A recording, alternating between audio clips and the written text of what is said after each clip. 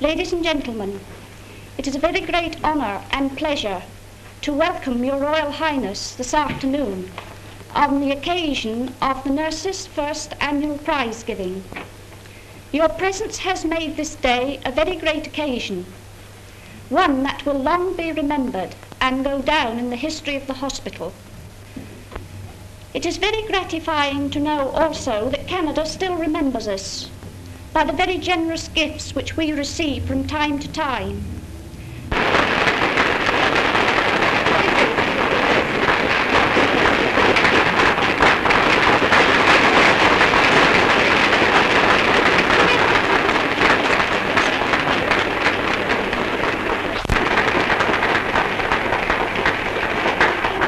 Very great pleasure to come here today to this beautiful hospital. We are indeed grateful to the Canadian Red Cross for leaving it here for our use. I would like to add my own special tribute. During the illness of the King, the care and skill of his nurses has always been a source of the greatest encouragement to us.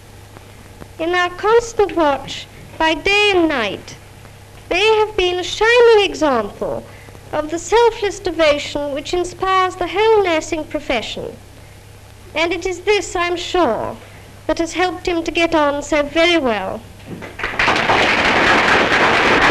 To you who have received your certificates today, I would say this is the first milestone in the career you have chosen.